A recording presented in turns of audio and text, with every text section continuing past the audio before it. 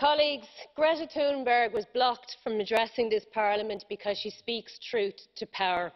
And that truth is that we are failing on climate change, failing to take the bold steps that are required, failing to lead.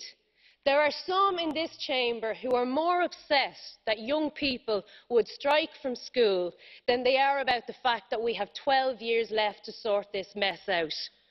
Our Paris Agreement targets are already behind the science. 2 degrees is no longer adequate.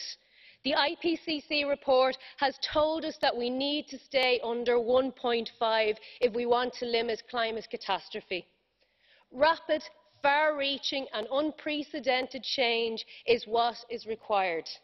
Rapid, far-reaching and unprecedented is not what we are offering in this joint resolution. We might as well have a meteor heading straight for us and we're putting up an umbrella. It goes nowhere near far enough to setting out what we need to do. This is not about political compromise. It's about following science.